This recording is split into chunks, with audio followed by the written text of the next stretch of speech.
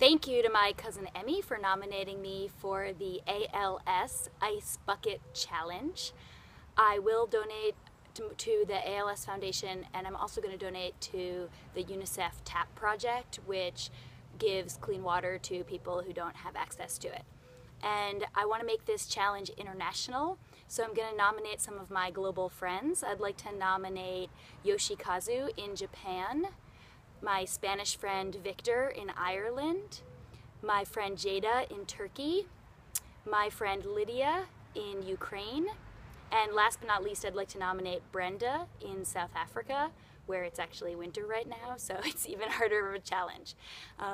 So if you guys don't know what the Ice Bucket Challenge is, you could probably Google it and find out more about it. And I challenge you to do what I'm about to do right now. Wish me luck! There's a lot of ice in this very small bucket. Okay, ready? Here I go. It's cold.